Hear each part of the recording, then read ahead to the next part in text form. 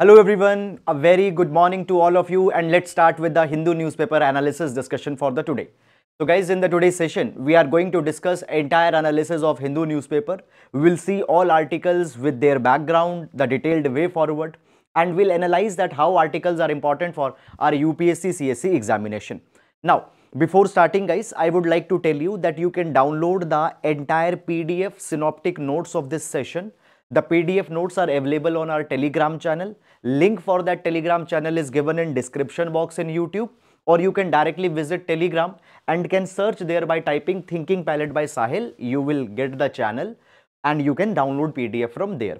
Now, let's see overview of this entire newspaper so that we can understand that which articles are actually important for our exam, which articles we should focus upon. So here we have the first page. The first article, no need for extra curbs on free speech on ministers, Supreme Court. So we will see this particular judgment that has been given by a five judge bench. Then further moving on in this particular direction, guys, we do not then moving on in this particular direction, we do not believe in war but will fight it if forced to. So recently guys, what has happened in Arunachal Pradesh, there was confrontations that happened between Indian and Chinese soldiers. So in the line of that particular thing, the defense minister has made a statement while a bridge was inaugurated in Arunachal Pradesh. What is the name of this bridge? This is the Siom Bridge, SIYOM. Siom Bridge is inaugurated. Fine. Then moving on in this particular direction, changing address on Aadhaar now made easier, not important article for your examination. Then advertisements etc. have been given. So guys, in city section, the regional issues, fine, law and order related issues etc. have been given. No need to go too much into the detail in this particular direction. Khan clears reintroduction of Cherian into Kerala cabinet.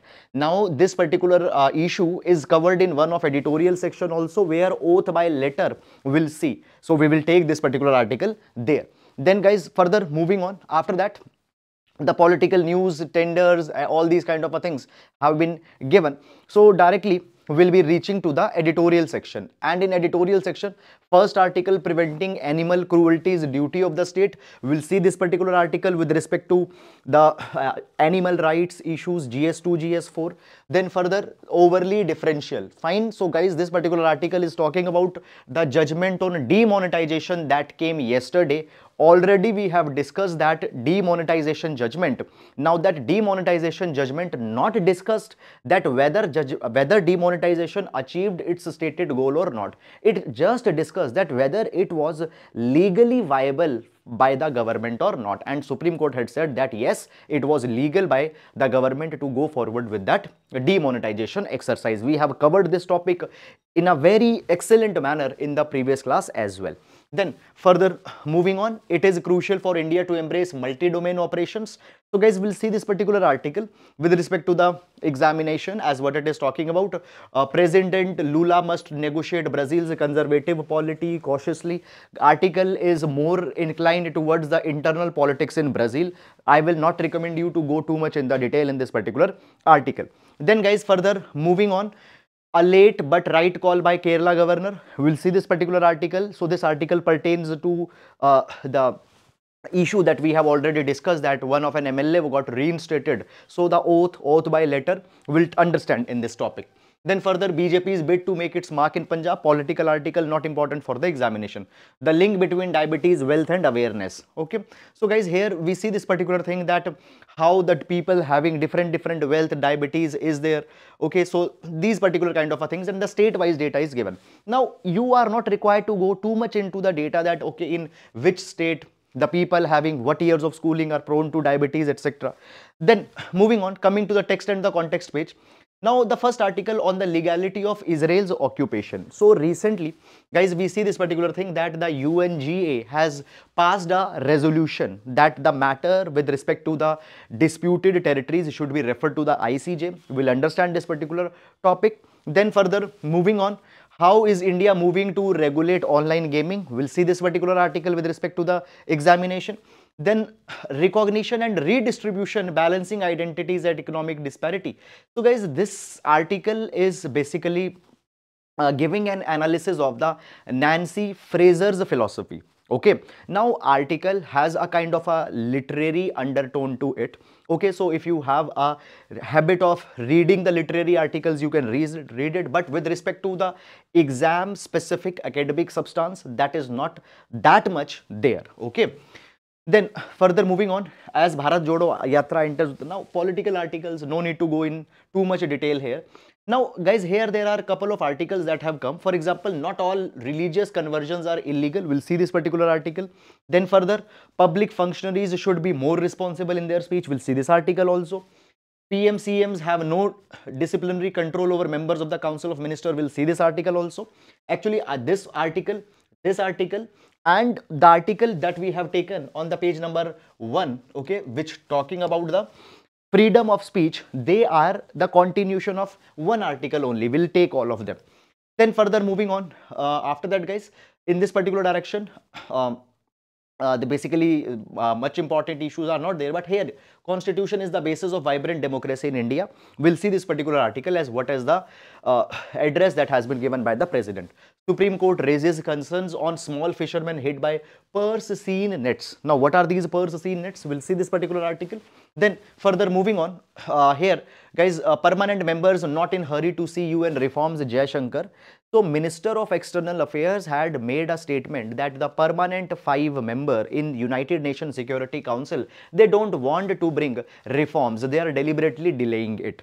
Guys, India is pitching for a permanent seat in United Nations Security Council.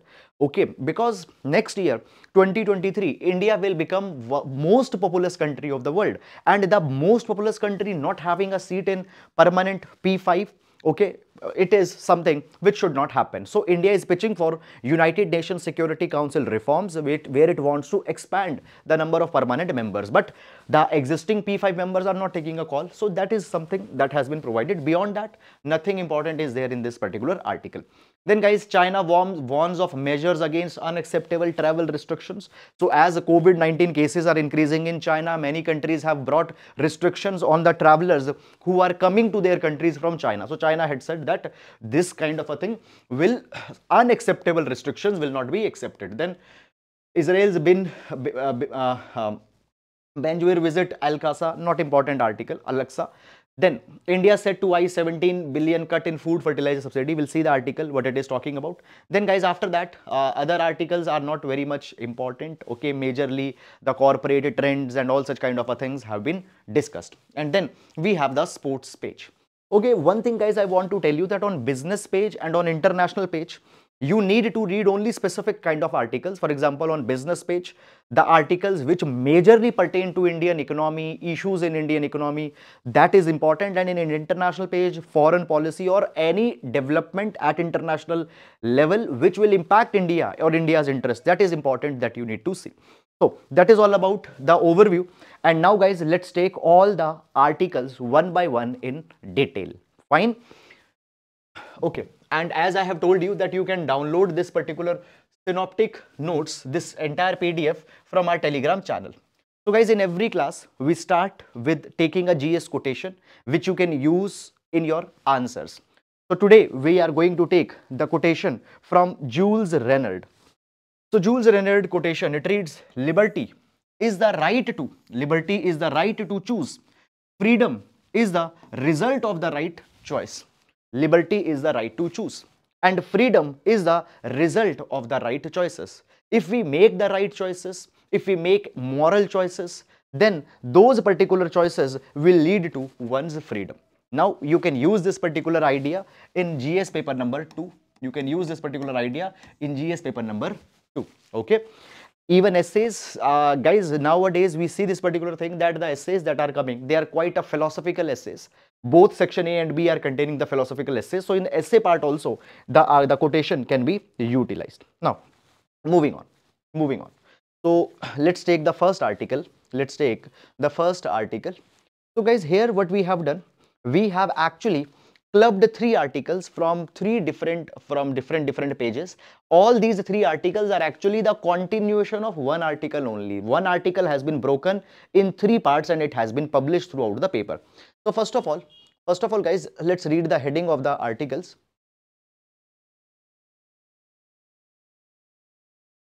Okay, no need for extra curbs on free speech of ministers, Supreme Court. Fine, this is from page number 1. Then we have this particular article, PM CMs have no disciplinary control over members of the Council of Ministers, says Supreme Court. Now this particular article is after the text and the context page that's there, and this article is also from the same page. Okay, fine. So these are the articles, and now guys, let's discuss them one by one. Okay, first of all, where this particular article is going to be important. Okay, where this article is going to be important. So guys, this particular article will be important in GS paper number 2, GS paper number 2, issues related to Indian polity. GS paper number 2, issues related to Indian polity. Now, before going in this particular article, let's discuss some of the background information. Let's discuss some of the background information. So basically guys, it has often been seen that ministers, they make certain speeches, and as a part of these speeches, ministers, they often ridicule, often they criticize, and sometimes it has also been seen that they make certain statements which become inflammatory statements. Sometimes they target a particular community, they target a particular religion. So a question has developed that when we talk about the ministers, they have freedom to express, which is guaranteed under article number 19. But at the same time, under article number 19, when we talk about the right to free speech, there are reasonable restrictions that can also be imposed on that particular right speech. And in that particular capacity, when we talk about ministers, do minister needs to be extra cautious? Do ministers need to be extra careful while making this statement? This is one question. Then second question that comes in this particular direction, that if any minister has made a statement, can government be held accountable? Can government be held accountable for the statement made by that particular minister? Yes or no? So this particular matter reached to the Supreme Court, and 5-judge bench was constituted in Supreme Court specifically to discuss one matter. What was that matter? Matter was this, that can government be held accountable for ministers' speeches? Government, can it be held accountable under the principle of collective responsibility which binds the entire council of minister? Okay, so this was this entire matter. So basically guys, what has happened? So basically what has happened in this particular matter, just a minute.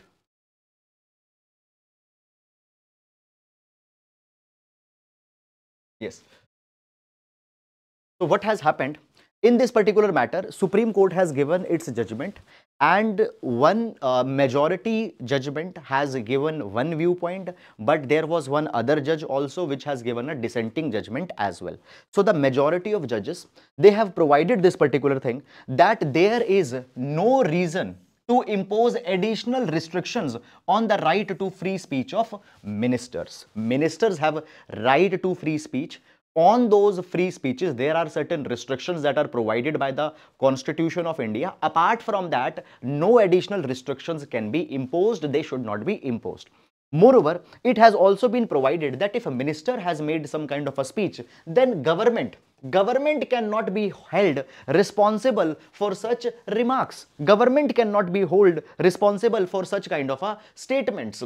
Even sometimes ministers are making statement to protect the government. Okay, for example, government has brought an XYZ policy, and ministers will make some inflammatory statement to protect that policy. Even then, the government cannot be held responsible.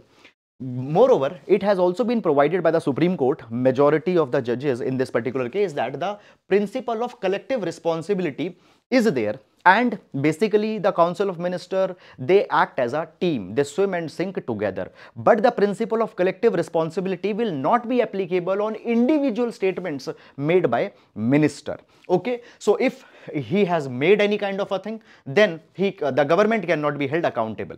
Moreover, it has also been provided that in India there is a multi-party system, and today when we talk about the governments are being formed by the coalition, and when coalition governments are there, we find this particular thing that the different parties have come together, and the different parties have different kind of ideology. Even the council of minister that will be formed, it will have the people from different political parties. So prime minister cannot hold every minister accountable for the statements that have been made. Is it clear or not? So this is something that has been provided.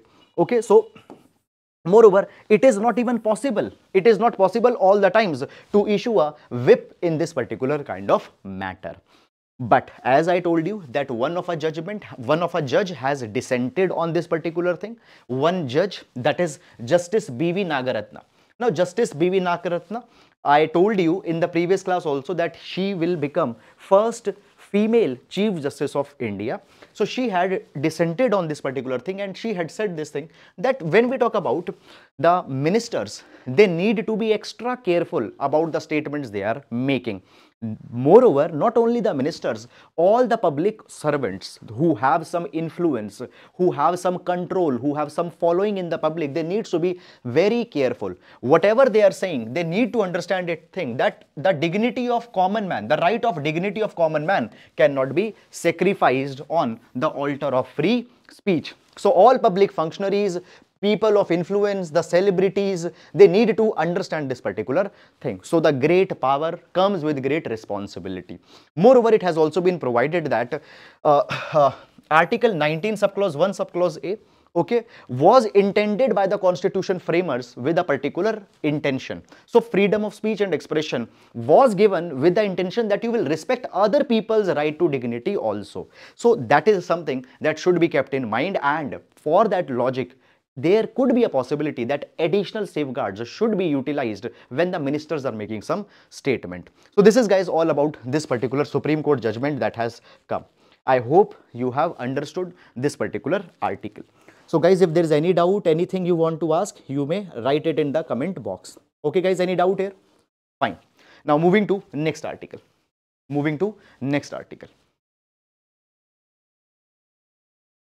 Okay. So guys, here this article we have taken from text and context section, okay, and this particular article will see with respect to GS paper number 2, international affairs, okay. Now before going in this particular article, guys, I have provided you some of the background information that you need to keep in your mind. Okay, and after just understanding this particular background, we will be able to understand, we will be able to appreciate that what this present issue is all about.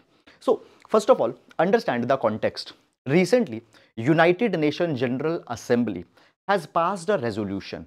In this particular resolution, they had referred the matter to International Court of Justice. They have provided that International Court of Justice should see the matters with respect to the occupation of territories by Israel. What are the legal implications of the territories that has been occupied by Israel? For that particular matter, it has been referred to the International Court of Justice. First of all, guys, as we talk about this particular resolution, when it was put to vote, fine, India has abstained. Means neither India supported it nor India rejected it. So this was the India's position. Now, what exactly this particular matter is all about? For that, you need to understand little bit of a historical background. So let's understand that historical background, then we will come to the present issue. So basically guys, you understand this particular thing, that this is the dispute, this matter is with respect to the dispute of Palestine versus Israel. Now, guys, understand this particular thing, that when we talk about the region of Palestine, now this particular region of Palestine, just a minute, this particular region that you can see here, there is the holy city of Jerusalem. Now, when we talk about Jerusalem, guys, it has been a very important city. Fine, Jerusalem and nearby regions are very important for Christian religion, Christianity, Judaism, Islam. Okay, and it has been provided that this particular region was the original home, was the promised land of the Jew people. But when we talk about this particular region during the World War I, okay, just before the World War I, in fact, what happened? Just before the World War I, the region that I have shown you, it was under the control of Ottoman Turks. It was under the control of Ottoman Turks. Okay. However, after the World War I ended, the region of Palestine, which was under the control of Ottoman Turks, it came under the control of the British, under the Britishers, and it became one of a mandate of British. It became one of a mandate of British. Britishers controlled it. At that point of a time, Arab people were living in this particular region, and it was provided that originally, as it is understood to be the promised land of the Jew people, if the Jews want to come here, they should be allowed. They should be allowed. Now understand this particular thing. Jews were living in large number in Europe at this particular point of time.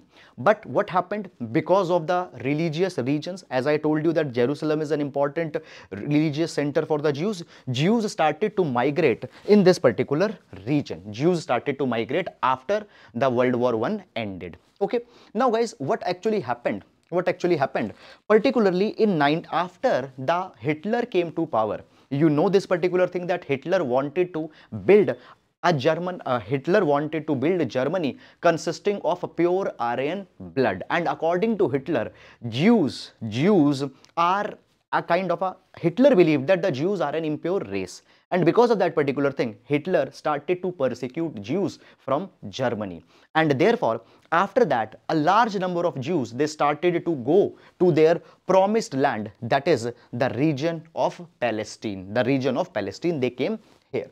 So actually what has happened, just a minute. Fine. So actually what has happened, I told you that these Ottoman territories were placed under the UK's administration by the League of Nations in 1922 after the World War I, and it stayed under the UK's administration from 1922 to 1947. And large number of Jews immigration happened from Eastern Europe to this particular place, particularly after 1930s when the Nazi persecution happened. Now guys, as Arabs were living here already, and now Jews have also come here. So what happened? The disputes started to emerge between Arabs and Jews. Arabs said this particular thing, that we are the original inhabitants of this particular place and the Jews should not be allowed to come here. But Jews said that this is our promised land and we have a right to settle here. And even when this particular region was made as a British mandate, under that particular agreement, it was provided that the Jews can come and can settle in this particular place. Now guys, as this particular dispute was emerging, there came an alternative, and the alternative was that United Nations intervened, and United Nations proposed that the British mandate will over. First of all, British mandate on this particular region will over, and it was provided that this entire region will be created in two independent states. One will become the state of Palestine for Arab people, and other will become the state for the Jewish people. It will become the state for Jewish people. So one Israel country will come in existence, which will be the country for Jewish, and Palestine will become the country for the Arab people. Now, here I have provided certain maps. If you can see, here I have provided certain maps. So guys, this is the condition in 1946. So this entire green territory is Palestine. So entire region was Palestine in 1946. This was the United Nations plan in 1947. They provided that this white region will become Israel, the green region here, the West Bank, and here the Gaza Strip. This particular region will become Palestine, and this proposal was given. What happened? Palestinians, the Arabs rejected this particular proposal. They provided this particular thing that we don't want to give that much land to Israel. However, Jews accepted this particular proposal. Now, guys, what happened? Because the Arabs have not accepted this particular proposal, they rejected. Okay, what happened? The first Arab-Israel war happened. First Arab-Israel war happened. And actually, Israel emerged powerful in this Arab-Israel war, and they captured lot more territories that was given by the United Nations plan.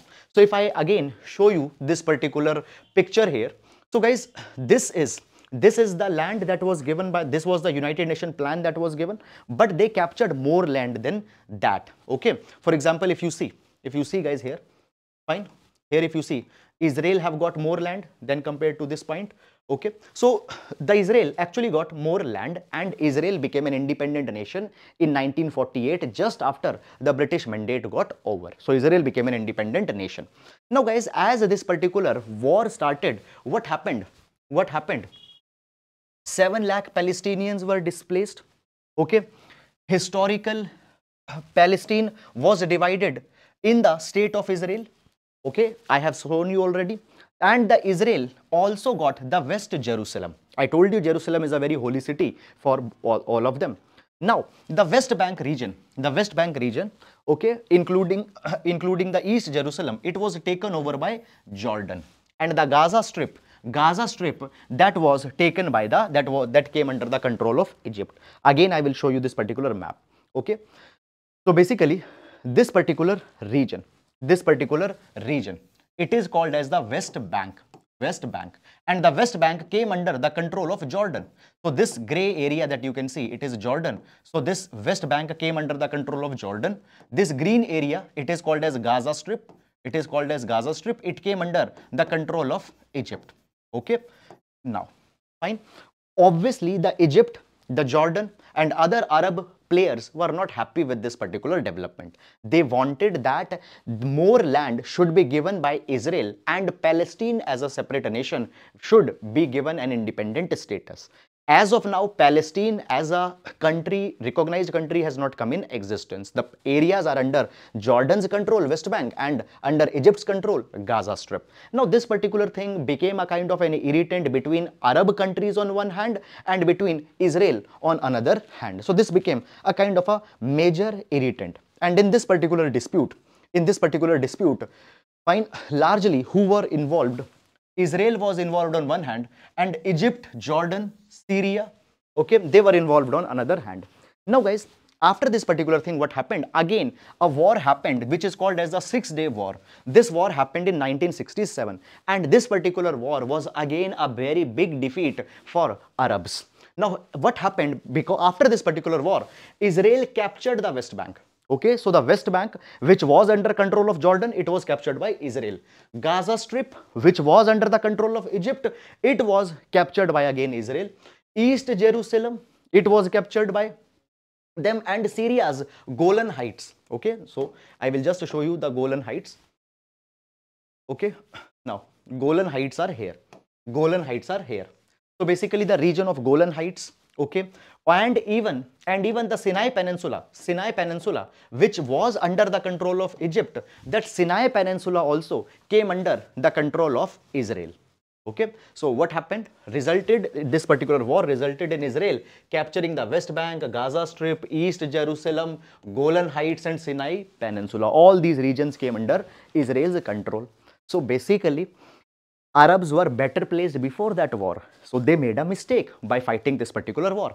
However, later what happened? Sinai Peninsula was returned to the Egypt, and other captured areas of Palestinian Syrian territory, they remain under the control of Israel only. Okay. Now, what happened? Israel also declared that the entire Jerusalem, both East Jerusalem, West Jerusalem, is the part of Israel, and it is an eternal undivided capital. Now, as we talk about this particular thing, I have told you that the Gaza Strip was also taken by the Israel, but Israel started to withdraw from that particular region after 2005. Okay, so Israel started to withdraw from Gaza Strips in 2005.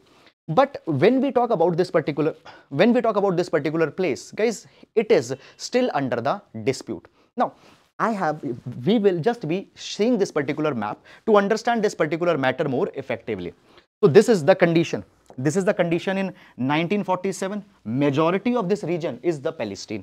Then this was the United Nations plan. It was said that this white region will become Israel and the green region will become Palestine.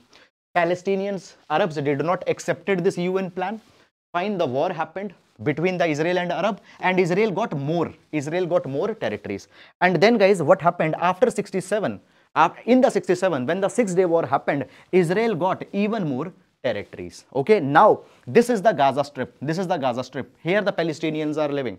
Okay, and the state as Palestine, which is there, it is under PLO. Okay, so basically it has been provided that the territories that Israel is having, these territories are, what is the legal status of these territories? Is Israel legally competent to hold these territories, or it is not competent to hold these particular territories? To see this particular matter, now the question has been, now this particular matter has been referred to the International Court of Justice.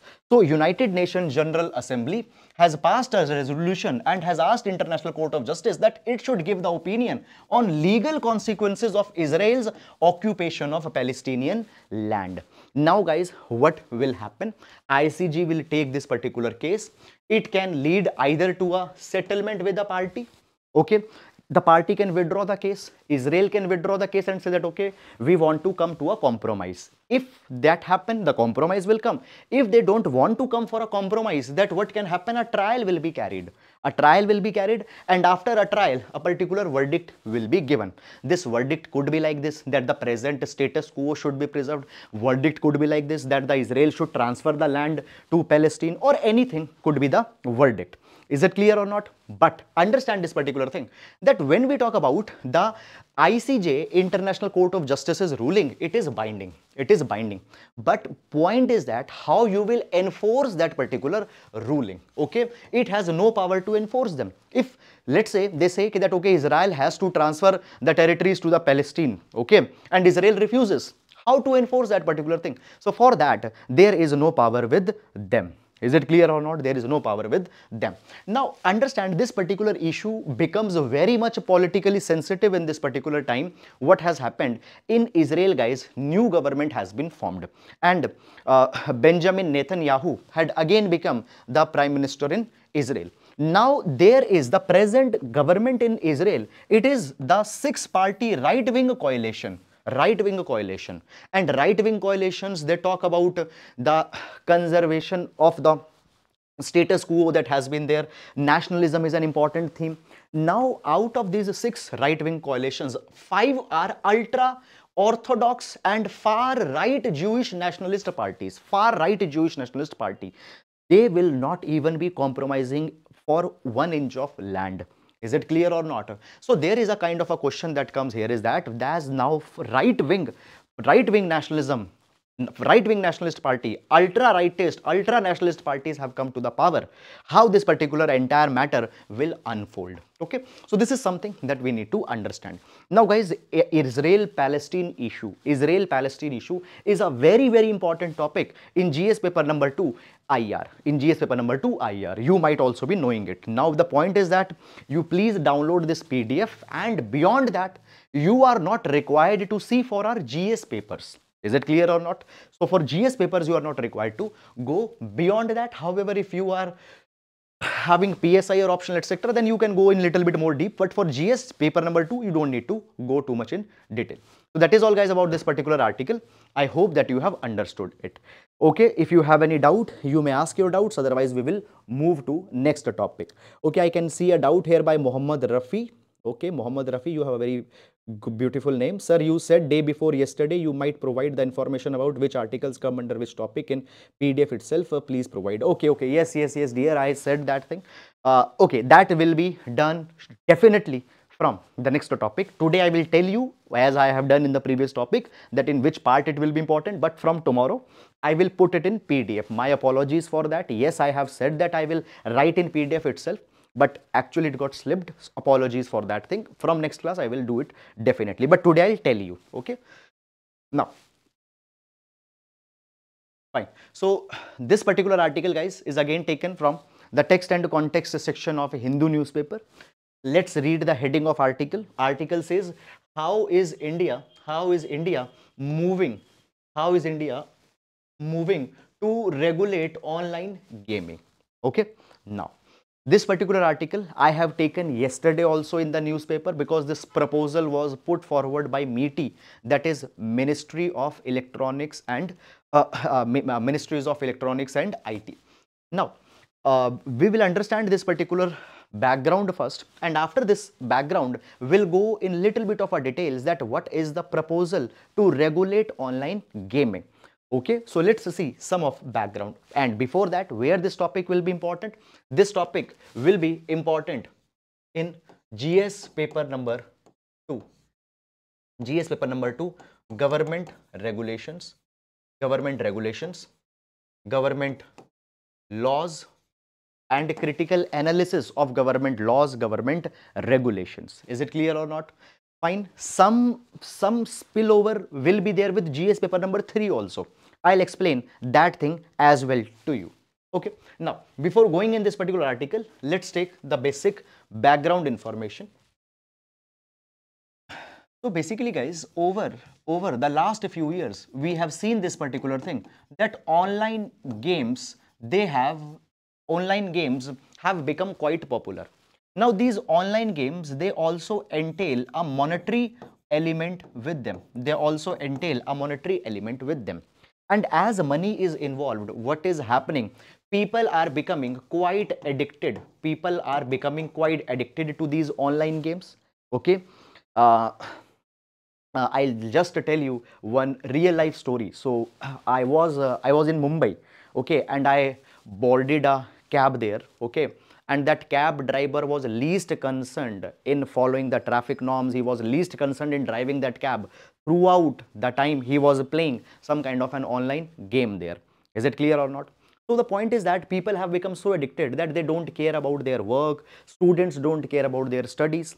Second thing is that basically people are taking money on loan. And staking that particular money on these online games. Is it clear or not? Third, it has also increased stress in the people. When people lose the money, anxiety issues, depression issues are coming. Moreover, guys, we have also seen this particular thing, that with this particular development, there is also the profusion of illicit loan apps. So we find this particular thing, that there are the mobile apps which are giving the loan to people at very high interest rate, 30%, 40%. And when you fail to pay back, there are the recovery agents which collect the money. And because of this particular thing, in southern part of India, we have seen many of suicides also that has happened. Now, these two things go side by side. People take money from these loan apps. Then they use that particular money to stake in these online games. If they lose the money, what will happen? It leads to stress, anxiety, and it leads to financial miseries. Fine. So therefore, this entire issue is to be now controlled. Now, guys, in this particular capacity, now the government has provided that these online games will be regulated under the IT Rules 2021. So basically, IT Rules 2021 were passed under the IT Act of 2000. And IT Rules 2021 basically tries to bring control over three things. Number one, under IT Rules, OTT, over the top platforms, they are regulated under IT rules. Now, OTT platforms are, for example, Netflix, Amazon Prime, Hotstar. So the content that is aired on that, it can be regulated under IT Rules 2021. Second, it is applicable to social media intermediaries. So social media intermediaries are the platforms like Facebook, YouTube, Twitter. Then third, it is applicable on digital news. So guys, today you see this particular thing, that everybody buys a mic and they become a reporter. They do ground reporting. Okay, so they become self-acclaimed journalists. So on the digital news, digital platforms, digital news websites that are there, they will be controlled. They will be coming under the IT Rules 2021. Now government has come with a proposal that apart from them, online games should be regulated. And for this particular thing, the proposal has been put forward. Proposal has been provided. Now, what are the brief provisions of this particular proposal that has been provided? We are going to see them. However, when finally it will get passed, then you need to go little bit on more detail. Okay. Now, let's understand this particular thing. So, the Ministry of Electronics and Information Technology, Ministry of Electronics and IT, MeitY, has released this particular draft, and it provides that this particular thing, that online games, they aim that online games should be in conformity with the Indian laws and should safeguard the users who are playing that game against the potential harm that can be there. As per the proposal, it has been provided that, first of all, what is an online game? What is an online game? Online game is a game that is offered on the internet and is accessible by the user through a computer resource. It could be your tablet, it could be your desktop, it could be your mobile. If he makes a deposit with the expectation of earning winning. Are you getting it or not? So if you are, for example, playing that fruit ninja game where just you are chopping those fruits, but there is no element of monetary expectation, okay, not applicable on them. Online games will be specifically those games which you play on computer resource and where you make a deposit, fine, with an expectation of earning some winning. Now this winning could be in cash, it could be in kind. Kind means you might win a motorbike, you might win a car, something like that. You might win a gold, something like that. Now it has been provided that the game operators who are offering these particular games, number one, they need to verify the users on their particular platform. Fine. Now government can come. Up till now it's not clear, but government might come with some kind of an age criteria that only the people who are above 18 years of age can play these specific games where the money has to be staked. So if that is the case, then the user's identity has to be verified by them, by the platform. Then the terms of services, okay, are needed to be explained to the users who are playing this particular game. Moreover, they need to explain the players in very clear and simple terms all the policy related to withdrawal or refund of their deposit. Okay, if you win, how you can withdraw that money. If you have deposited money, you want to withdraw, how that particular thing can be done. Okay, and all the measures for the protection of the players, it needs to be provided. Next thing that guys has been provided in this particular direction, that these platforms also need to tell the people who are playing the game that what are the potential financial losses, what are the risks. It can lead to addiction. It is also to be provided. Is it clear or not? So such kind of warning messages needs to be provided. It is a responsibility. Then after that, it has also been provided that all the platforms which are providing these online games, it is their responsibility that they need to appoint a key management personnel or a senior employee as the chief compliance officer. Chief compliance officer will ensure that all the conditions that have been imposed, these conditions are being followed by these platforms. So for that particular thing, chief compliance officer will be there. He will ensure the compliances, and there will be there will also be an appropriate mechanism for resolution of grievances. Okay, so you have some complaint, then it should also be there. Now guys, understand this particular thing in past. Now here union government is trying to regulate these games. In past, many state government had come out with a proposal to completely ban these games. For example, Tamil Nadu, Karnataka, we have seen, had tried to ban these particular games. Fine. Why they had tried to ban? Because they are addictive, because people lose their money out of that. These games are unfair according to these state governments. How unfair? Guys, see this thing, you are playing rummy, you are playing poker or whatever game with a computer. There can be a lot of manipulation that can happen. You don't know whether you are playing with a real person or not. So it is said that it is unfair. It gives unfair advantage to that particular company. But basically the judiciary has provided that you cannot completely ban these games. Why? Because there is a differentiation that has to be made between games of chance versus games of skill. In the previous video, I have discussed elaborately that what is the games of chance, what is games of skill. If you want to know a little bit more, you can refer to that video. But if you want to know it in precise in 30 seconds, I'll tell you now.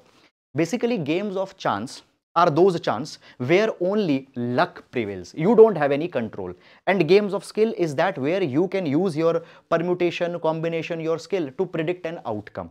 So games of skill cannot be completely banned, and it has been provided by the judiciary that these fantasy cricket, rummy, and all these kind of things are actually the games of, they are the games of skill, not games of chance. So you cannot outrightly ban them. Okay, so that was a different proposal that has happened, and if you are following the newspaper analysis regularly, this issue was in the news few months back, and we have discussed it elaborately also. So that is a separate development that is also there. You should know about it also. Okay, now moving to next article. Okay, moving to next article. Fine. Guys, if you have any doubt to this particular article, you can write your doubts in the comment box. I will reply them. Now, okay. Okay, very good morning to all.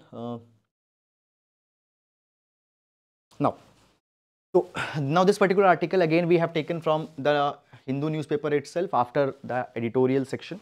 Now, first of all, let's read the heading of article. Article reads, "Not all religious conversions are illegal, Supreme Court."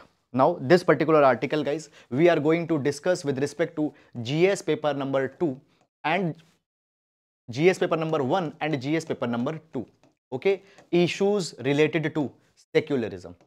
Issues related to secularism. Okay, now directly we will not jump in this particular article. Why? Because then we will not be able to understand it. Okay, we will first understand background, and after understanding background, I will go in this particular article and will make you understand this particular article. Now, let's discuss the background first. So guys, what has happened? What has happened? When we talk about India, India follows the model of secularism. India follows the model of secularism. Now, we have in the Constitution of India, article number 25 to 28, we have article number 25 to 28, which specifically provides the right to religion. However, after 42nd Constitutional Amendment Act, the word secularism got added specifically in the Constitution of India. Fine. In the preamble, the word secularism got added. Now the point comes that when we are a secular nation, we give the right to people that they can profess their religion, they can practice their religion, they can propagate their religion. Are you getting it or not? Now the point comes that when we give the power to propagate, okay, so right to conscience, profess, practice, propagate religion is given under article 25. So question comes, the propagation of religion. Propagation, does it means that you can convert other people in your religion? Okay, the propagation, does it includes the conversion or not? Now guys, when we talk about the conversion, on conversions, a status is very clear. A, conversions cannot be done as a matter of force. Forceful conversions are not allowed. B, conversions can happen only when there is genuine change of heart. Conversions can only happen when there is genuine change of heart. Are you getting it or not? Now guys, on the conversions, there is one more matter that goes side by side. For example, marriage. Now certain people change their religion because of the marriage. Will marriage be called as the genuine change of heart or not? Are you getting it or not? That is a different matter, and on that particular matter, there are many judgments that we have. Is it clear or not? Basically, guys, when we talk about judgments, I'll give you certain example. For example, there is a Hadia judgment by the Supreme Court, where Supreme Court has provided that a person wants to change religion, they are absolutely free. If they are changing it by marriage, if they are changing by any other reason, they are free. There is one more judgment by Allahabad High Court. According to now, actually Allahabad High Court has two conflicting judgments. One judgment says that marriage is basically marriage doesn't entails always a change of heart. People sometimes are changing religion just for the sake of marriage. That conversion will not be allowed. There is one more judgment of the Allahabad High Court. They say that no, it can be allowed. So point is that, guys, what I am trying to explain you. Okay, I am trying to explain you this particular thing, that the matter of conversion, this matter is quite debatable. There are many conflicting judgments of the high courts, fine, in this particular direction. And different state governments in the past 2 years particularly have come out with the multiple laws where sometimes they are trying to regulate conversions, they are trying to stop particular type of conversions. So there are many matters on this particular light that are going on. So you should not be confused, because many number of times you will find that different matters, different judgments are there. So there is a lot of confusion on that particular thing in the main circle itself. Fine. Now, basically, guys, in this particular matter, what has happened? As I told you that the state governments are trying to control the conversions. So, Madhya Pradesh government recently came out with an act. Madhya Pradesh government recently came out with an act, and the name of that particular act was Madhya Pradesh Freedom to Religion Act 2021. And this particular act provided this particular thing, that any person who wanted to organize a conversion, any priest who wanted to organize a conversion, okay, or any conversion if it is happening, then at least a 2-month notice, a 60-month prior notice has to be given to the district magistrate that a proposed religious that a particular conversion is going on. Is it clear or not? Moreover, at the same time, if conversion is by force, by undue influence, coercion, allurement means attraction, that conversion is not allowed. I have also provided you. Now the major contention comes that the 60-day notice. Now this particular matter was contested in the Madhya Pradesh High Court. Why? Because it was said that if a conversion is going on, if let's say a person's heart has changed and the person want to convert the religion, what will happen in this particular matter? If 60 days notice is given, then the religious elements might try to interfere. They might threaten a person that if you change your religion, we'll punish you. Such kind of things will happen. So this 60-day notice period should not be given. This 60-day notice will take away the right to conscience, will take away the right to propagate. So it was challenged. Now what happened? Madhya Pradesh High Court then imposed a freeze on this 60-day limit. They say that no, there is no need of giving this 60-day prior order. Now the Madhya Pradesh government approached the Supreme Court. They approached the Supreme Court. They said this thing that the Madhya Pradesh High Court has withheld, has basically put a freeze on this 60-day order that we provided by the Act of 2021. Now what has happened? Supreme Court has given the judgment and had given the basically observation in this particular direction. Finally, the matter has not been solved. Okay, this matter will be again debated on February 7. That is the next date that has been given. But now Supreme Court has provided this thing that all religious conversions cannot be presumed by a state to be illegal. Cannot be presumed by that they are illegal. You should not basically assume that it is happening by force. Fine. So it is provided that this 60-day notice is not something. Now, as of now, what has happened? Basically, the Supreme Court has provided this particular thing, that the 60-day freeze that was imposed by Madhya Pradesh High Court, it will continue. It will continue.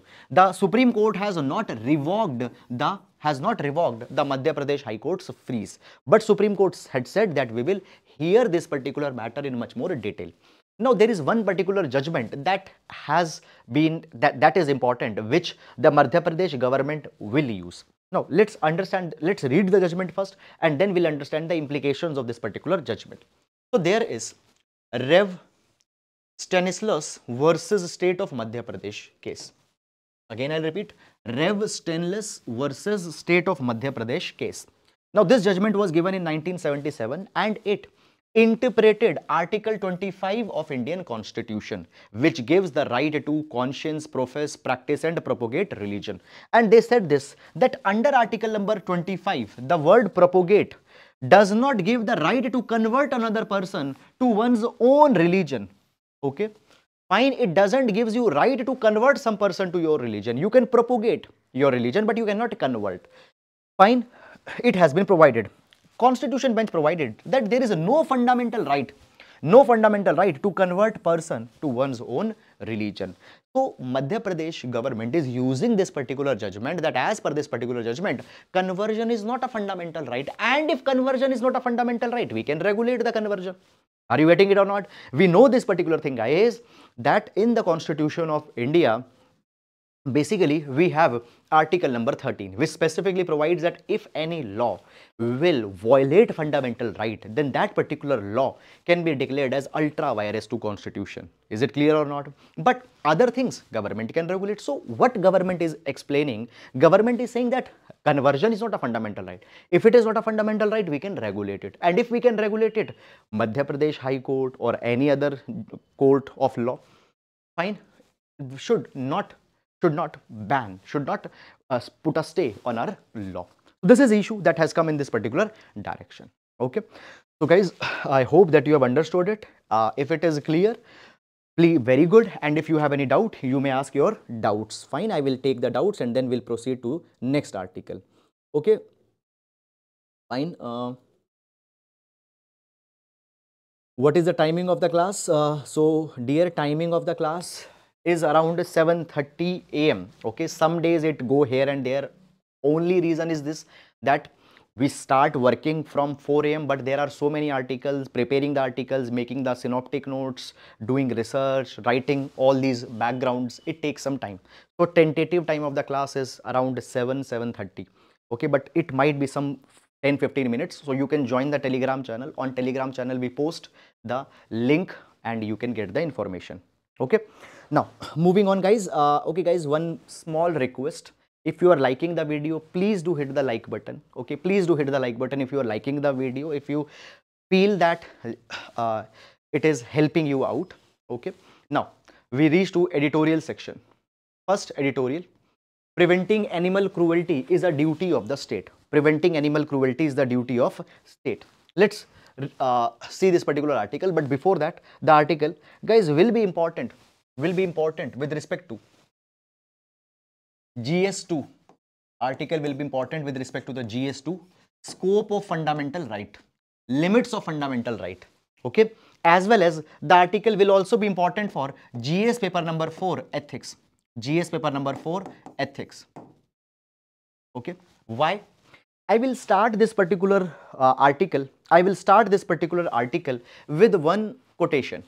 It is provided. Now it is said that the moral progress of a nation can be judged by the treatment that nation gives to its animals. Okay, so if now why? Because guys, when we talk about animals, they can't raise their voice. Animals, they are helpless in front of humans. So when the helpless, voiceless creatures are concerned, and when you are giving them respect, when you are ensuring their survival, that is the proof of the moral development of that particular nation. This is one quotation you can use in essays, you can use in your essay, in your ethics paper. Now this particular article, guys, that has come, now this article is with respect to the festival of or the sport of Jallikattu, bull taming sport of Jallikattu. Now Jallikattu as a bull taming sport, it is practiced in Tamil Nadu, particularly the belt around Madurai, and during the Pongal celebrations, Jallikattu sport festival is observed. Now guys, understand this particular thing. Over the years, there is a kind of a issue, contention that has been developed. The contention is this, that whether the Jallikattu as a bull taming sport can continue or it cannot continue. I will explain that particular background to you in little bit more detail, because that is not much discussed here in this particular article. So that background will understand, and after that we'll come to this particular article as what this article is actually talking about. Okay, so let's discuss some of background.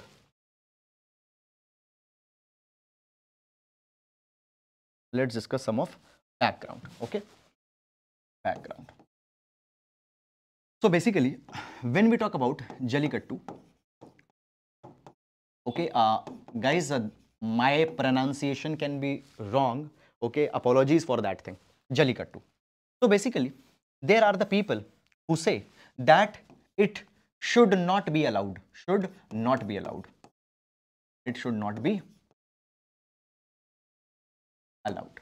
Then there are the people who said that it should be allowed. It should be allowed. It should continue. Now both of them have their reasons for this particular argument. Now people who says that the Jallikattu should not be allowed, they say this particular thing, that it leads to cruelty on animal. Okay, Basically, it is said that these bulls that have to be tamed.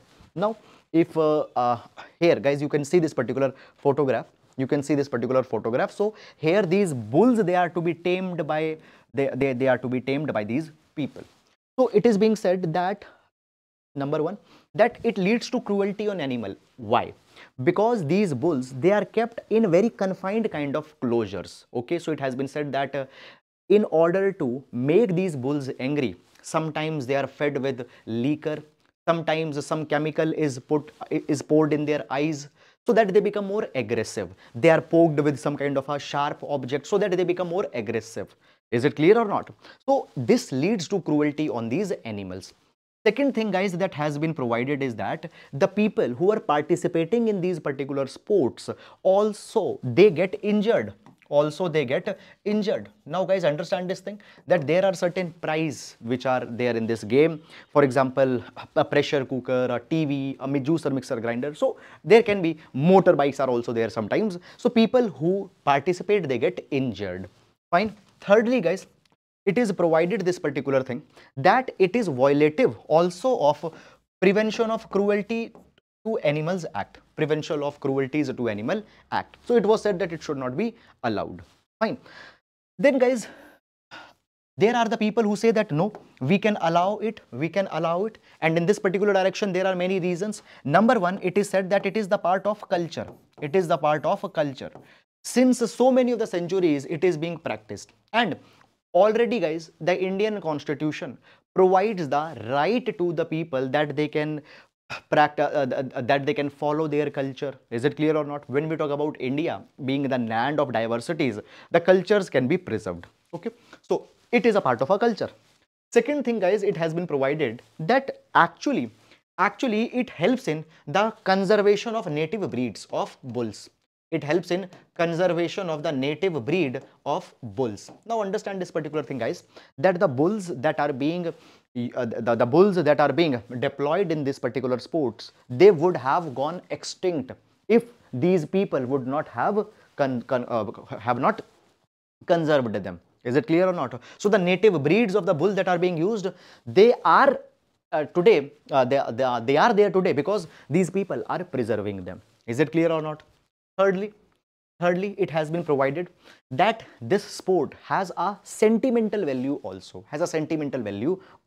So therefore, it should be allowed. Now, this is the matter that was going on. Now, guys, what happened in 2014? In 2014, Animal Welfare Board of India reached the Supreme Court, and Animal Welfare Board of India asked the Supreme Court that the Jallikattu should be banned. Okay. Now, at that point of a time, what happened? Jallikattu got banned as well. Okay. I will show you this particular thing in the article itself.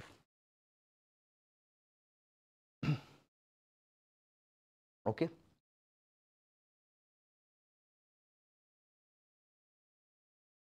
Fine. Yes. So basically what happened? In 2014, Animal Welfare Board of India approached Supreme Court, and the judgment was given in the case. The name of the case was Animal Welfare Board of India versus A. Nagaraj case. And in this particular case, Supreme Court declared Jallikattu as illegitimate. They said that the practice of Jallikattu is cruel to animal. It causes unnecessary pain and suffering on animal, and therefore they banned it. But after that particular thing, guys, what has happened? Tamil Nadu government again tried to bring an amendment in the PCA Act. Okay, Prevention of Cruelty Against Animals Act. They tried to bring an amendment, and they allowed the Jallikattu again. Then again that matter reached to the Supreme Court, and now the Supreme Court will give again the final judgment that whether the Jallikattu can be allowed or not. Is it clear or not? Fine. Now, okay, so see this particular thing. So what is happening? Now the Constitution Bench of the Supreme Court will deliver its final verdict. Okay, it will deliver its final verdict on the validity of Tamil Nadu's law, where they permitted again the Jallikattu after 2014, guys. This actually happened. Okay, so basically we are going to little bit trace the history, and we will see that whether such kind of law that was resurrected by Tamil Nadu, can it sustain or not. So basically, guys, when we talk about the part 3 of the Indian Constitution. So part 3 of the Indian Constitution deals with the fundamental right. Now basically the people have said that even the animals should be given the fundamental right. Even the constitution envisage fundamental rights to animal also. So on that particular pretext, these festivals cannot be allowed. Now a question comes that when we talk about the Article 14, Article 21, Article 14 right to equality, Article 21 right to life and personal liberty, they have been given by the constitution on persons, Now persons, who is a person? Persons means the human beings. In some cases, the corporations, partnerships, trust, they also come in the definition of person.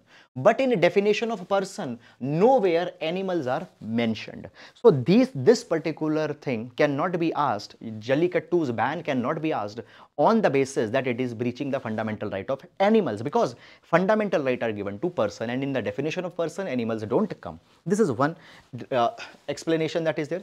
But guys, at the same time, we know this particular thing that we have the directive principle of state policy, DPSP. Okay, we have the fundamental rights, fundamental duties, sorry. DPSPs are contained, the fundamental duties are contained in part 4. DPSPs are contained in fundamental duties are contained in part 4A. DPSPs are contained in part 4. And in both the DPSP as well as fundamental duty, an obligation has been imposed. DPSP imposes obligation on state, fundamental duties imposes obligation on citizens, that they need to show compassion towards other forms of life as well, including animals. Is it clear or not? So this is something that has been provided. Moreover, we also have the Prevention of Cruelty to Animals Act, PC Act 1960. Now, first of all, when we talk about the PCA Act, it criminalizes several actions that causes cruelty to animal. Okay, but at the same time, it also exempts animals from experiments. Now guys, sometimes we are doing some experiment on animals for the science purposes. You are dissecting a frog or you are doing some kind of an experiment. So such animals are exempted under the PCA. So this is the PC. Now guys, basically it has been provided that Supreme Court held in A. Nagaraj case. I already told you in the A. Nagaraj case, it said that this particular thing, that the Jallikattu festival, Jallikattu sports, it falls within the boundaries of the actions that are forbidden. It cannot be allowed. Now, in order to bypass the Supreme Court judgment, in 2017, Tamil Nadu government amended the Prevention of Cruelty Against Animals Act. Now, the moment they did this particular thing, a question came. Question was this: can Tamil Nadu government do that? Do they have a power that they can do that particular thing? Can they amend the Prevention of Cruelty Against Animals Act? So basically, the Tamil Nadu government said that they can do this particular thing. Moreover, what happened? They passed this particular act, and even they took the approval from president. Even they took the president's approval for this particular law. Is it clear or not? Now, as we talk about the legal position on this particular amendment, so guys, we need to see that there is entry 17 in the concurrent list. Entry 17 in the concurrent list, schedule 7 of the constitution. So basically this entry 17 specifically gives the power that the Tamil Nadu government can legislate on this particular matter. So by this particular thing, they have done it. Okay. Then this is the issue that comes. In the Nagaraj case, it has also been held that the Jallikattu itself leads to violation of Article 51AG as well. What is Article 51AG? It requires a citizen to protect and improve the natural environment, forests, lakes, reservoirs, and this point, to have a compassion for the living creatures. Is it clear or not? Moreover, in this particular article, it was in this particular judgment, A. Nagaraj judgment, Supreme Court has given one more alternative definition with respect to the scope of fundamental rights. The Supreme Court provided this particular thing, that when we talk about article number 21, article number 21 talks about right to life. But according to the Supreme Court, right to life, now the definition of life has evolved. The definition of life has evolved. Okay, life, is it only human life or is it all type of life? Okay, so basically it has been provided that the meaning of life has expanded and includes the right against disturbance to basic environment. Okay, animal life must also be treated with honor. Animal life also be treated with dignity. So this is something that has come. Now again the Supreme Court 5-judge bench will give their judgment. So this 5-judge bench will be 5 judge bench will be focusing on certain issues. That number one, do animals have personhood? Do animals have personhood? Why? Because fundamental rights are available to persons. Are animals a person? If they are persons, they will also enjoy fundamental right, and Jallikattu might get banned again. Is it clear or not? Okay. Safeguards that are available, whether these safeguards only for humans, what is the real meaning of life?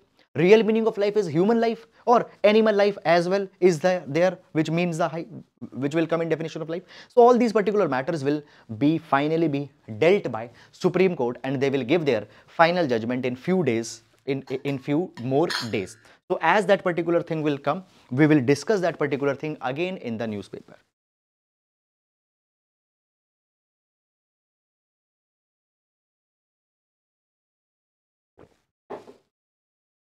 So guys, that is all about this article. And now we'll move to the next article. Okay. So it is crucial for India to embrace multi-domain. Okay. So this particular article, guys,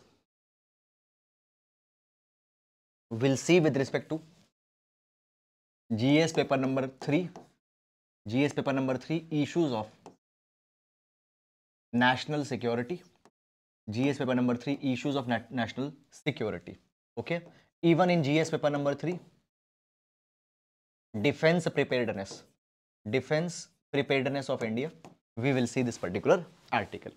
Now guys, one thing I want to tell you here before moving in this particular article is that you are not required to go too much in detail in this particular article.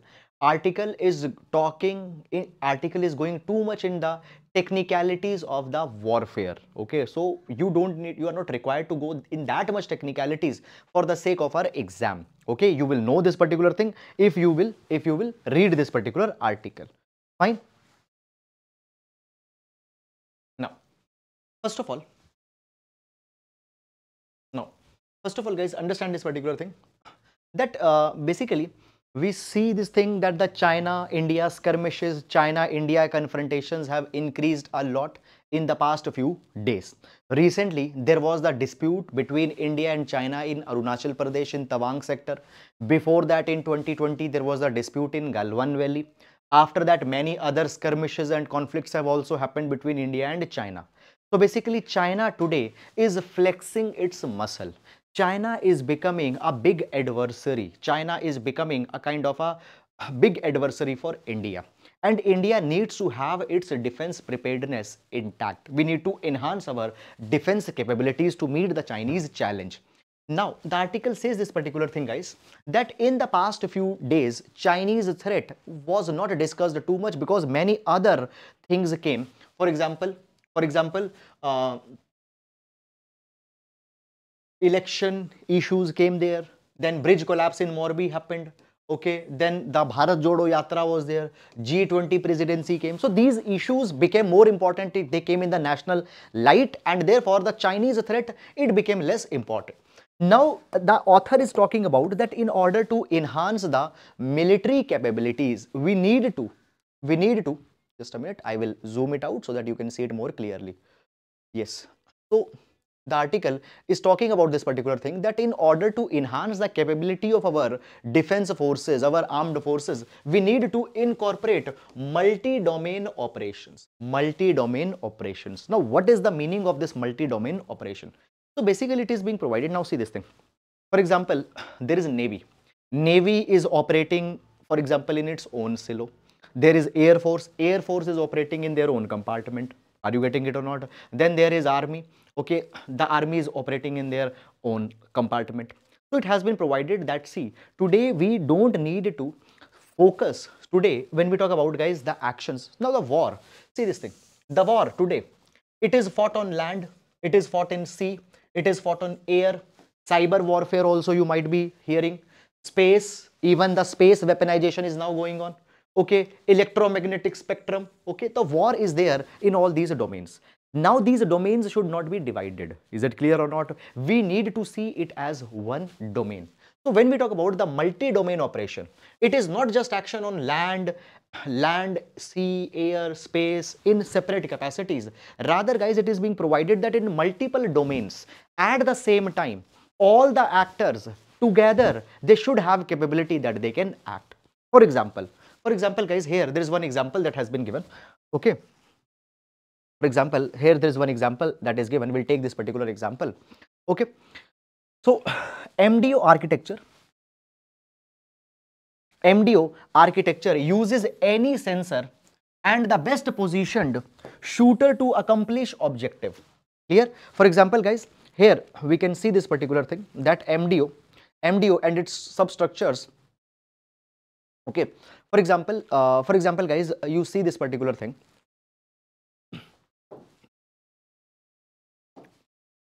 Suppose this is the coastal boundary of India. Okay, and here there is a naval ship. Here there is a Indian Coast Guard ship, and the Coast Guard ship picks a signal that there is a kind of an enemy ship. There is an enemy ship which is approaching towards India.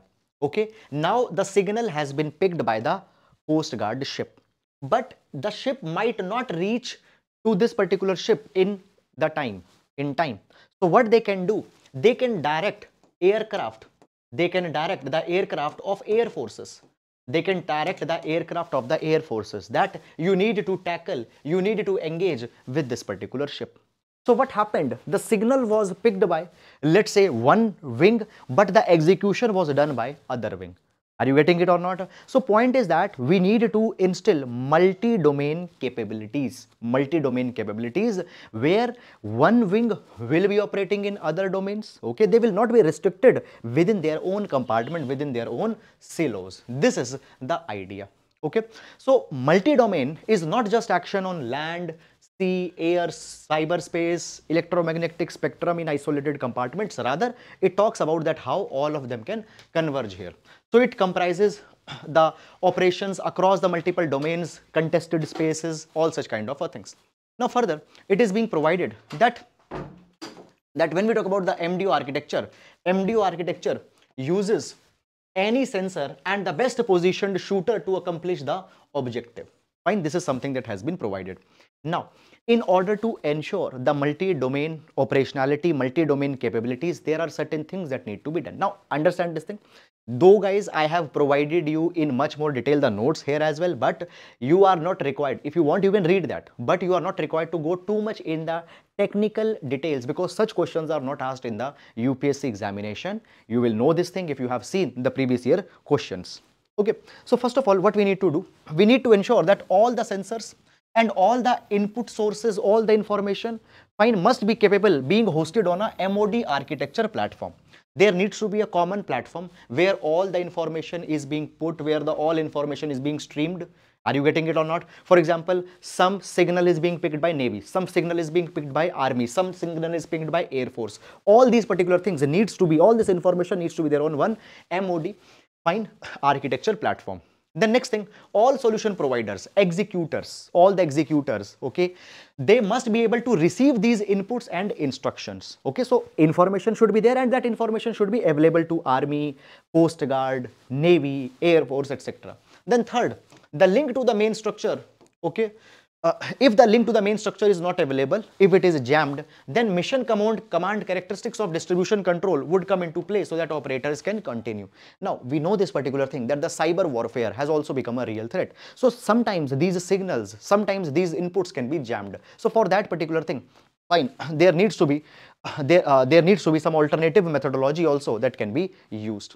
Okay, is it clear or not? Okay. Now, basically, guys, after that, it has also been provided. That number one, we need to, in the short term, we need to ensure that physical domains must be stabilized. First of all, if we want to focus on multi-domain operationality,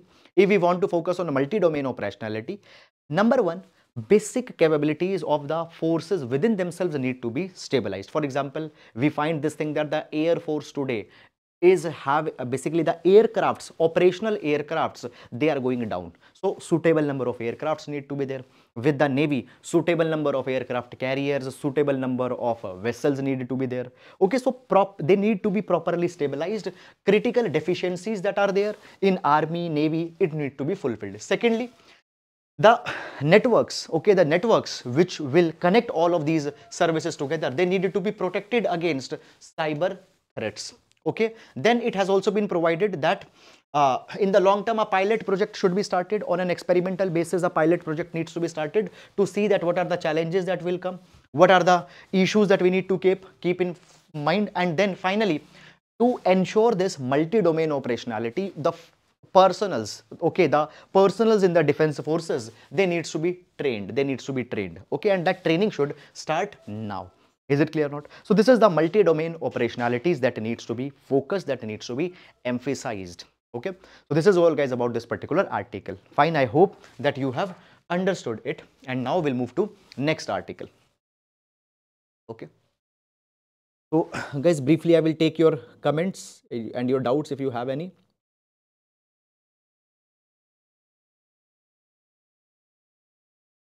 Sir, okay, sir, please speak in Hindi. Okay, fine, I'll try. If sir, Israel case, what is the role of India, or how it how it impact in India? See, in Israel-Palestine issue, India's role is this. See, we are maintaining independent relation with Israel, but at the same time, India has proposed a two-state solution. Okay.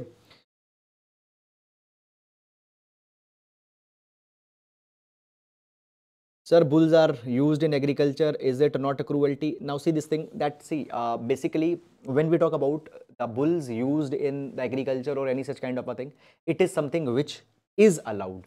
Okay. Please give us mains question. Okay. So we are giving the mains question already answers. Okay. We'll see on that also. Okay. Sir, please give 2 words on pilot project in as an experimental project. So before bringing a project in full scale execution, you experiment that particular project on a small limited scale. That is a pilot project. Okay. Now moving to this particular article, and guys, this is an important article. This is an important article for our GS paper number 2 polity. Important article for GS2 polity. Okay. Now this article is from the editorial section. The article reads, "The late but right call by Kerala governor." Okay. Now basically, actually what has happened, a minute. Yes. So few days back, one of an MLA in the state of Kerala made certain statements against the Constitution of India. He said this particular thing, that the Constitution of India is not suitable to the Indian circumstance, and many such other kind of statements were given, which was not appreciated in good taste because they were critical of Constitution. Now at that point of a time, guys, what happened? Basically, it was asked that this particular MLA should resign from his position in cabinet. Okay, so he was a minister. That MLA was a minister. So it was asked that he should resign. Now, after that particular thing, guys, what has happened again? Again, now the Kerala governor, fine, has granted the approval to reinstate. Kerala governor has granted the approval to reinstate this MLA back to the Kerala cabinet, So he resigned earlier, I told you, because he had made certain statements against the Constitution. Now, guys, understand this particular thing. Basically, when we talk about that whether this particular person can be inducted back or not, so in this particular issue, there is one controversy that has been developed. Now, understand this particular thing. First of all, if an MLA wants to become a minister, before becoming a minister, an MLA has to take the oath. Fine, oath of office and oath of secrecy has to be taken. Now that particular oath of office and oath of secrecy will be governed by the governor. What if governor would not have given that particular oath of secrecy and oath of office? There is one more provision in the Constitution of India, that is oath by letter. That is something we are going to discuss in this particular article, and these kind of concepts have been asked multiple times in the examination. Okay, so you need to see it very carefully. So basically, guys, when we talk about the constitutional provisions, when we talk about the constitutional provisions with respect to the ministers and chief ministers, there are certain articles I'm going to discuss. First of all, guys, we have article number 163. Article 163 provides that there will be a council of minister headed by the chief minister, and the council of minister and the chief minister will aid and will advise the governor in the exercise of his function. So governor cannot act without the aid and advice of the chief minister and council of minister. It is provided in article 163. The next thing, when we talk about the appointment of a person as a minister, fine. So chief minister shall be appointed by the governor, and other ministers will also be appointed by governor on the advice of chief minister, and they will hold their office, they will hold the office till the pleasure of the governor. Now this is provided in article number 164. So basically, guys, it has been provided that basically now you see what happened in this particular matter. There was an MLA, made a statement, resigned. Now again he wanted to join as a minister. So he can join as a minister only when the oath will be given. Who will give the oath? Oath will be administered by the governor. Now governor will administer the oath, has to administer an oath if chief minister and council of minister advises. Why? Because article 163 provides that the governor is bound by the aid and advice. Fine, that is very clearly provided. Moreover, the ministers will be appointed by governor, but on the advice of chief minister. So that is something that governor has to do. Now guys, governor actually in this particular matter did not right away gave the oath, did not right away approve that. Governor said that I will study this particular matter. Eventually governor allowed that, okay, oath will be given. But the article is talking what could have happened if the governor would have refused. What could have happened? Okay. So basically, we'll discuss some of the constitutional provisions that we have. The question comes that can the governor refuse to administer the oath to the minister? And if the governor refuses, will it be justified? Can that particular thing be done? So basically, article 164 subclause 3, it clearly provides this particular thing that the governor shall administer the oath of office and oath of secrecy to minister before he assumes the office. And there is a schedule 3 of the Indian Constitution. You might be knowing the schedule 3 talks about the oaths and affirmation. In schedule 3, the oath of office and oath of secrecy, the format and all those things are written there as well. Okay, now it has been provided that if a person has to become a minister, number one, that particular person needs to be the member of legislative assembly. Okay, needs to be the member of legislative assembly, or if there is a legislative council, needs to be the member of legislative council, should not be disqualified, and then he has to take an oath before if that particular person doesn't take an oath, that particular person cannot continue. Is it clear or not? Fine. Now,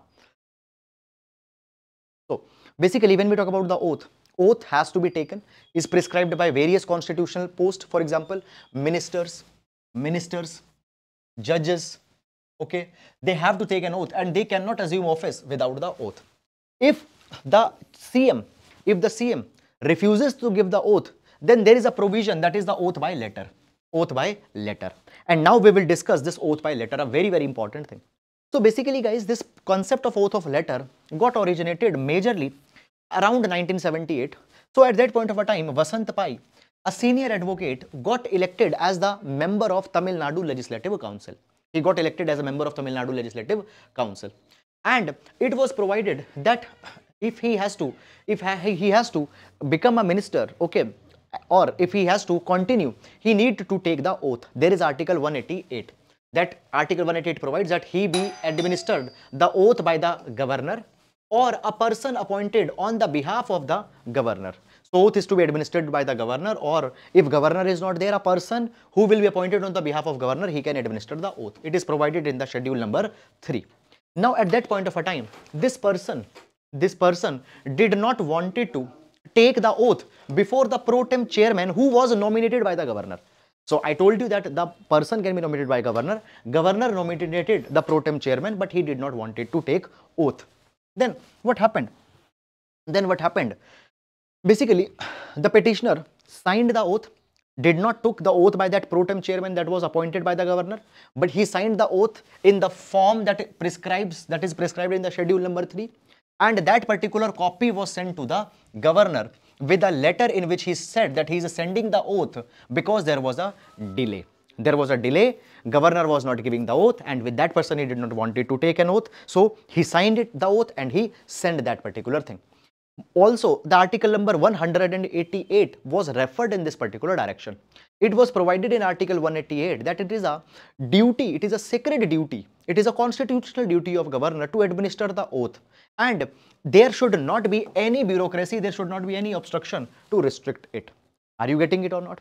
Now, that particular matter, on this particular thing, the matter reached to the Madras High Court also, okay, and it was provided that such kind of a constitutional requirement or such kind of a constitutional process can be proceeded.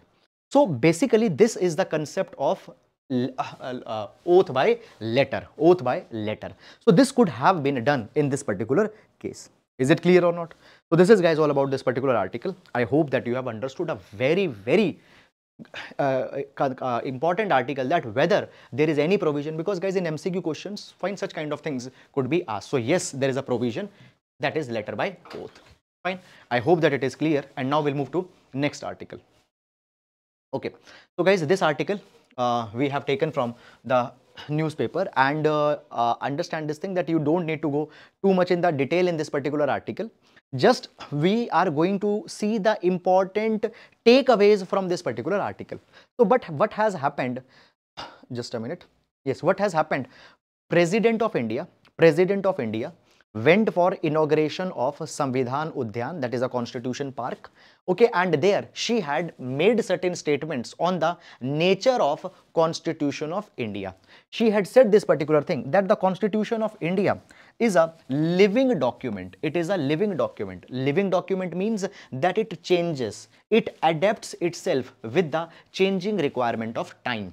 Now, even if you have read the NCERT book on polity, that is Constitution at Work, in that particular book also, it's provided that the Constitution is a living document. It changes, and you see this thing that as of now, 105 amendments have been made in the Constitution. Okay. What these amendments mean? These amendment means that as the time changed, Constitution have to change. Constitution got changed, Constitution got adopted. So it is an example of living document. Okay. Moreover, it has also been provided by the president that the India's constitution, basically the Constitution of India is the foundation of India's vibrant democracy. India has a vibrant democracy. India is the largest democracy, and that is possible because the foundation, that is the Constitution of India. And the Constitution of India is a very sensitive constitution towards all the sections of societies, vulnerable, backward, downtrodden sections of society, all genders. Fine, it is very sensitive, and all their hopes, all their aspirations are included. Okay. Moreover, it has also been provided that our constitution is a visionary constitution, which has a very good clarity. Okay, clarity of thought about the rights of future generation. So not only the rights of the present generation, the rights of the future generations are also envisaged in that particular thing. So, guys, understand this particular thing, that there are the questions. For example, a question came that what do you understand by constitutional morality? What is constitutional morality? Constitutional morality is to abide by the constitutional spirit, constitutional ideals. So, the nature of Constitution of India, okay, the aspirations that the Constitution of India promises. For these kind of questions where there is a little bit of philosophical flair, we can give this such kind of references. Okay, so in ethics paper number 4 also, such references can be given. Guys, I hope that this article is clear. Now, moving to the next article. Supreme Court raises concern on small fishermen hit by purse seine nets. Now, guys, understand this particular thing. Fine. You are not required to go too much in the detail in this particular article. I'll explain why. But there is one particular concept. That we will see here. That is the purse seine fishing. That we are going to see. Okay. Now, let's understand the article. Basically, guys, what is this present issue? I will zoom out the article and will show you the present issue, what it is all about. Why I am saying that you don't need to go right now, because nothing concrete has come in this particular direction. So basically, guys, what has happened? There is a petition. That has been filed by Fishermen Care. Petition has been filed by the Fishermen Care, which is an organization representing the interest of the fishermen community. They want that the Tamil Nadu government order fine of 2020, which had banned the large nets to use the schools of fishes in the deep sea water. Fine. So Tamil Nadu government brought a ban for using the large nets to catch the schools. Okay, schools are the big groups of the fishes. So it has been provided that this particular ban should be revoked. Why? Because the fisher rights are getting impacted by this. So this is one issue that is going on. And then guys, at the same time, what had happened, basically, at the same time, what has happened, purse seiners, just a minute, had asked the court to devise an interim arrangement by which they could operate outside 12 nautical miles before the ongoing fishing season in the state come to an end. Okay, so guys, when we talk about the 12 nautical miles, within the 12 nautical miles, internal waters of a nation are there. So basically, they want that through the purse seine method of fishing beyond the 12 nautical miles, they should be allowed. It has been asked that the purse seine fishing could be allowed outside the 12 nautical miles, fine, for 15 days in a given month, except during the 60-day ban that is there. Okay, so basically this is that discussion is going on that you should allow it. Now, up till now, fine, that the discussion and that particular arguments, counter arguments are going on. What is important article in this? What is important thing that what is this purse seine fishing? Purse seine fishing. So basically, guys, if you see here, there is one particular ship. Now this ship will actually be making a kind of a circular radius of net. It will make a circular radius of net. For example, what will happen? The ship will start dropping the net from here and will drop this particular net in a circular direction and will make a kind of a ring. It will make a kind of a ring. It will make a kind of a fence. And all the fishes that are within this particular ring, within this particular fence, they will be captured. Okay. So when we talk about the fishes, there are the schools of fishes.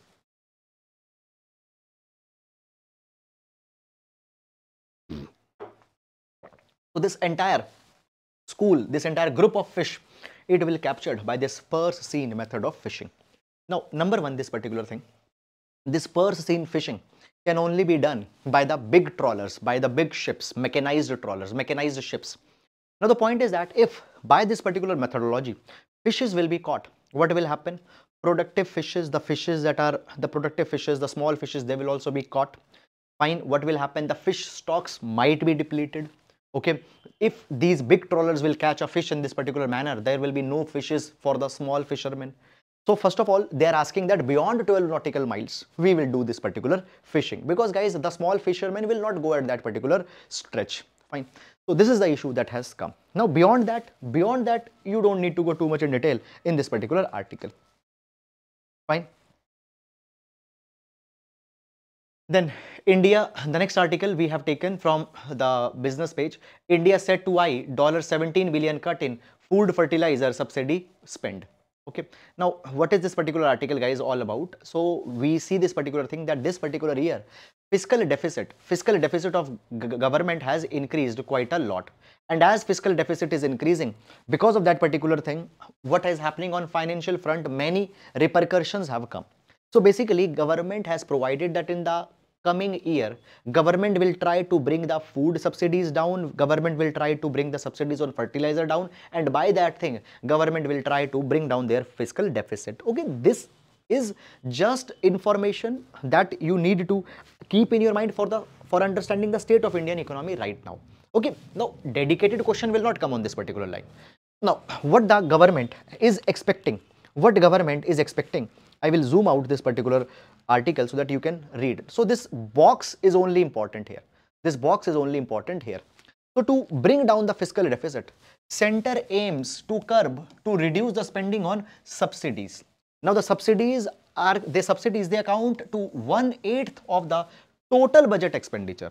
So 1/8 of the total budget expenditure is by the subsidies. Now government expects that it will set aside 2.3 trillion rupees for food subsidies, compared to 2.7 in the present. So present 2.7 trillion rupees are given in the food subsidy, it will be reduced to 2.3. So by that fiscal deficit will come down. On fertilizer subsidies will come down to 1.4 trillion rupees from 2.3 in the current. So from that, the fiscal deficit will come down. And for the current year, fiscal deficit is going to be high, and the fiscal deficit will stay at around 6.4% of GDP. Now guys, what is fiscal deficit in very basic words? When government spends more than what government gets by receipt, there a deficit will develop. Now the deficit, very simple example. Suppose I had 100 rupees. Okay, suppose I got 100 rupees as income, but I spent 200 rupees. So that additional 100 rupees that I've spent, that is my deficit. Okay, now if I have spent, I have to pay the money anyhow. So how I will bring the money? I will take loan, I will take borrowing, and I will fill that gap of 100 rupees. So when government is spending more than what they get by the receipt, a deficit is developed. And that deficit is filled by borrowings. Now, if the money has been borrowed, interest has to be given. So high fiscal deficit will always increase the revenue expenditure of government. And as it will increase the revenue expenditure of the government, in the long term, the servicing of that debt will become a very big problem. So therefore, we aim to reduce the fiscal deficit. Okay, so this is guys all about this particular question. And now we'll move to the next, the mains practice question for today. This is the mains practice question for today. Question reads, increasing number of cases of cruelty against animal calls for proper implementation of laws. Analyze this statement in the context of Prevention of Cruelty to Animals Act 1960. So it will be a 10-marker question. Okay, it will be a 10-marker question for GS paper number 2. Is it clear or not? So that is all guys about this particular article. I hope that you have understood this particular article. So that is all about it, and with this we come to an end to the today's newspaper analysis discussion. Guys, if you have liked the video, I will request you that please do hit the like button to support our initiative, and your lovely comments, they really mean a lot to me. I read every one of your single comment every day, and even I remember almost all of you by the names who are commenting. Please keep on commenting, and thanks a lot for all your support. So thank you guys. That is all for today, and a very good morning to all of you who have wished good morning here. Rajeshwari, Bhagyashri, Kajal, Akashdeep, Shumag Sundari, Ravi, Kanika, Venki, Eliminati, Vignesh, BSK, Ganesh, Shaji, Kajal, Radhika, Insta, Nagraj, Student, Pallavi, Vignesh, Bhagyashri, Sharon, Sandeep, Rabdi Punam, okay, Gadam, Sneha, Rimzim, Venkat, Durga Prasad, Chetan, Lakshmi, Mausami, Jalja, Scorpio, Sharon, Ram Shankar, Mohammed, Nikita, Annapurna, Lalit Kumar, Radhika, Dharamveer, Dhanjay, UPSC, Pushpa, Kirti, Akher, Kirti, Geeta, Yukta, Starfish, Sathu, Sanup, Kirti, Gandhi, Aarti, Shelly, Kaushalya, Thakurji, Lakshmi, Rilu, Deep, Viraj, Pooja, Aru, Anisha, Nilanchal, Mohammad Rafi, Viraj, Nilanchal, sir, please give us main questions. Okay. Rohit, Nilanchal, Neelam, free.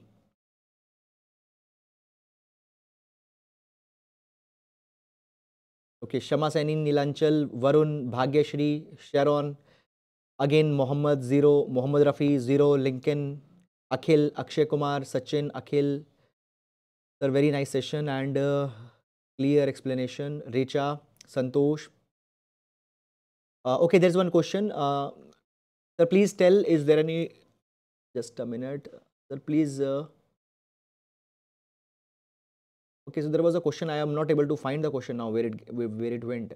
Explain oath by letter. Okay, oath by letter is a system of oath when governor or a person nominated by governor is not able to administer the oath. So an oath in a signed letter can be sent back. Okay, so I hope that these are all the questions, and if I have missed any of comment, okay, apologies for that, though I have tried to answer every single comment here, but if I have missed, apologies for that. So that is all guys for today. Now we'll meet tomorrow. Till then.